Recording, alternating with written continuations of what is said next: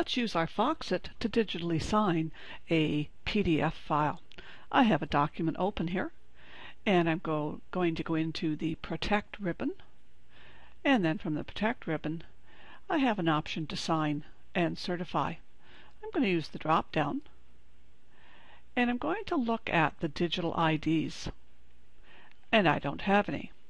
So I'm going to add a digital ID, and it prompts me for two choices: an existing digital ID that I already have, or a new digital ID. I'm going to select a new one. And there will be two choices. Because I'm not actively signed on to a domain, I'm going to do a new PKCS, or Public Key Certificate, and I'm going to say Next.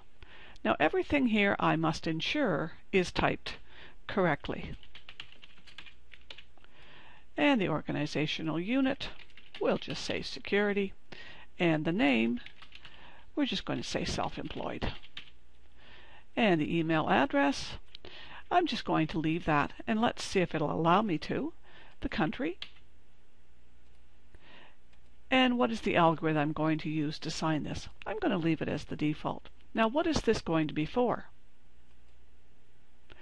Digitally signing it, encryption, or both? I'm going to leave it as both. Notice that is required.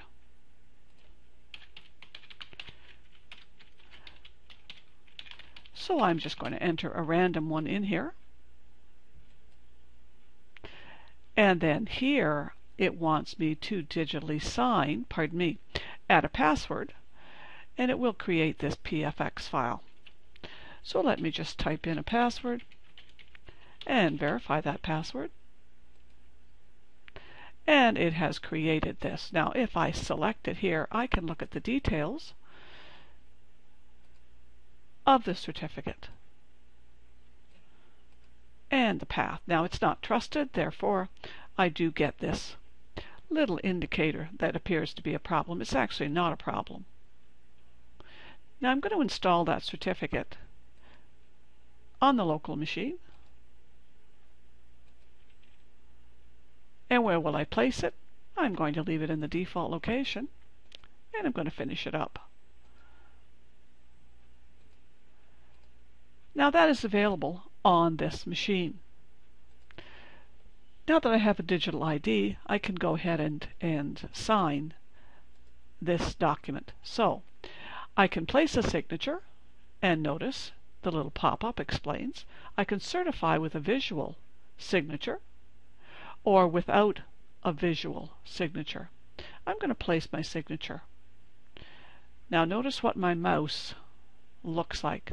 I'm going to move it to the upper left, and I'm going to draw a box, and I'm going to wait a moment, and it comes up with the one that I just created, and the password, and the location. If I wanted to add a location, notice it's filled it in here, and the reason I'm signing it, there is a variety, and I'm going to sign that. I'm going to save this as a new signed document, and there's my signature, and it is trying to connect with the timestamp. I had added a timestamp to this document previously, and it's all signed, and it's good. Now of course, if we close it and then we reopen it, we can see the signature, and if you click on it, it tells me it was valid.